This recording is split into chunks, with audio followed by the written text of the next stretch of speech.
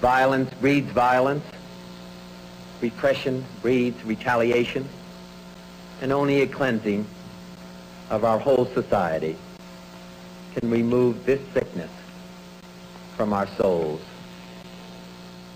For there is another kind of violence, slower, but just as deadly destructive as the shot or the bomb in the night.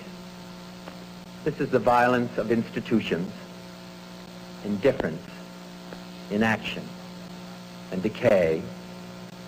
This is the violence that afflicts the poor, that poisons relations between men because their skin has different colors.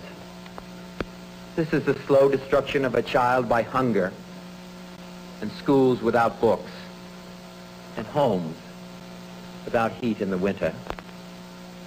This is the breaking of a man's spirit by denying him the chance to stand as a father and as a man amongst other men. But we can perhaps remember, if only for a time, that those who live with us are our brothers, and surely we can begin to work a little harder to bind up the wounds among us and to become in our hearts brothers and countrymen once again.